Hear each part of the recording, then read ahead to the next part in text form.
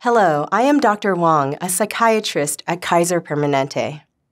Feelings of isolation brought on by shelter-in-place orders and social distancing can make all of us feel lonely and maybe even depressed. Older adults with health conditions who are not leaving their homes at all right now may feel lonely, especially if their daily routine included regular interactions with family, friends, or care providers. They may be missing those interactions and concerned about getting the help they need. If you have a loved one, neighbor, or acquaintance who is unable to leave their home, you can help them a great deal just by staying in contact with them and reassuring them.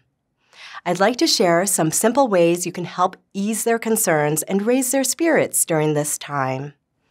Check in with them frequently by phone, or even better, by video. Seeing your smile and face is calming and creates connection.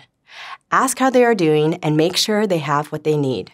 If they need you to get groceries or other essentials, take the opportunity when you drop them off for an in-person chat, but at a safe distance of at least 6 feet. Encourage your loved one to stick to their routine as much as possible, especially their sleep schedule, eating, medication, and appointments. This might require some flexibility, such as speaking with medical providers via phone or video, something we at Kaiser Permanente are happy to do. Support them in staying in touch with their friends and family and do what they can to help one another. Suggest some creative ways to stay connected, such as video lunch dates, book clubs, online bridge, or exercise sessions. This might even be a good time to explore a new hobby. Encourage them to limit their exposure to news. In these times, media reports can be alarming, so checking the news at a specific, limited time each day helps to stay informed without becoming overwhelmed.